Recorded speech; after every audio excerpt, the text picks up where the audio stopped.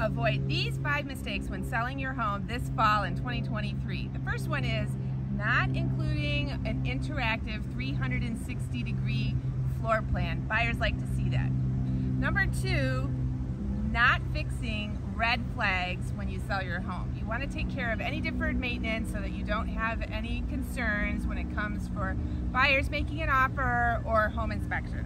Number 3 is not packing up your personal items. We don't want to show cute baby pictures or the names of your children on the photos that get sent out on all the internet. Number 4 is not using a round number on your sales price. So for example, $700 is better than $699. We don't want to use Walmart pricing.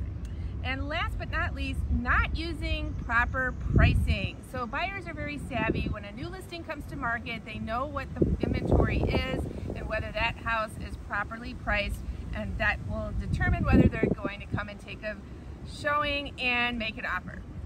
So if you'd like some more tips, let's connect. And for more detail or information, please contact me. Happy summer. I'd love to connect.